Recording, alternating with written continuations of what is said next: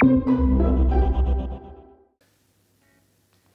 back to PSC Tech Byte. Today I want to explain you how you can use PnPjs in a Node.js application. And it is pretty simple. You simply need to create a Node.js application in a folder, so you will do npm init and you will do tsc-init if you want to use TypeScript.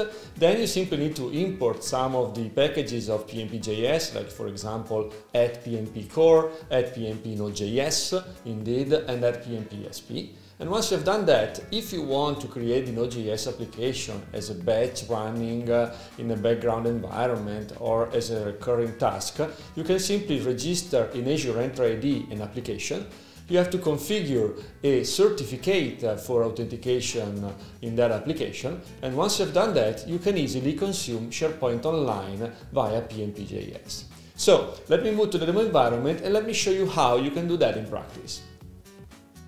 So let's say that we want to consume the list of documents in a document library of a SharePoint Online site, like this one, for example. First of all, as I told you, we have to register in Enter ID an application. So let me go there under App Registrations. You will have to click on New Registration and register your application. In my scenario, I've already registered one application right here, which has been configured from a certificate and secrets point of view with a certificate for application-only access to SharePoint Online. And from an API permissions, I granted the SharePoint sites.read.all application permission to my application. Then I have an application, a Node.js application, where we can start from the package.json file to see that here I'm referencing the PnP core, Node.js and SP packages, as well as, for the sake of using an environment configuration file, the .env.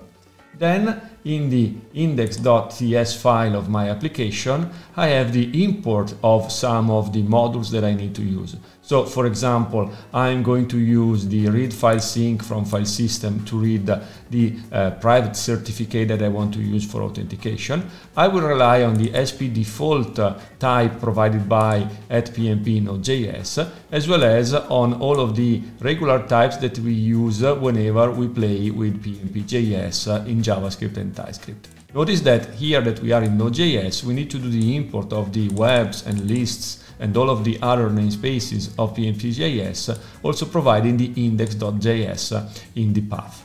Then we simply initialize the environment variables because I have a .env file where I configure the tenant ID, the client ID of my application, the thumbprint of my certificate and where the PFX is located, the target site URL and the target tenant name.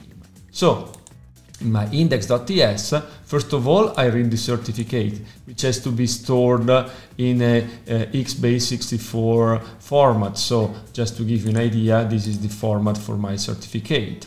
Then I have to create or to configure the initial settings for MSIL. So this will be the authority I'm targeting with the tenant ID I'm targeting, the client ID, the certificate that I want to use.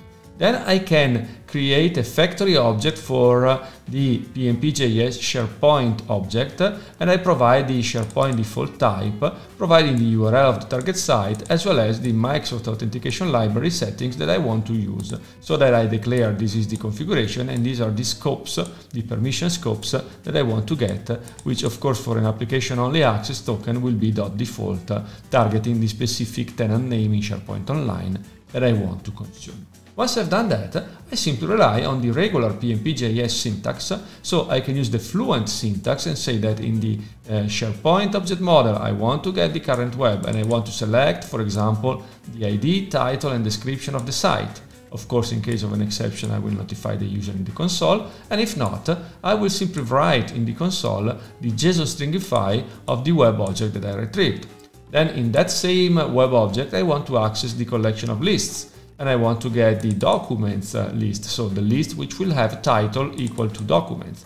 I want to get the items, and I want for each of the items to select the ID, the title, and the file leaf ref, so the actual path of the file in the target site. And then again, for each of them, I write with the stringify of JSON the item in the output. So if we run this application with F5 and we look into what's going on, we can see that we can get the connection through the environment. then we read the certificate, we prepare the configuration as I told you, and then we use the factory object for the PnPjs types. And once we have done that, we can run the application, we can get the web object and we can write it in the output. As you can see here, we already have the web object and we can write it in the output of our console application. And then we can do the same to retrieve all of the documents and write them in the output as well. And as such, this will be the application, and here we can see the three items, the file 03, file 04 and file 05 that we had in our target SharePoint site. So here they are.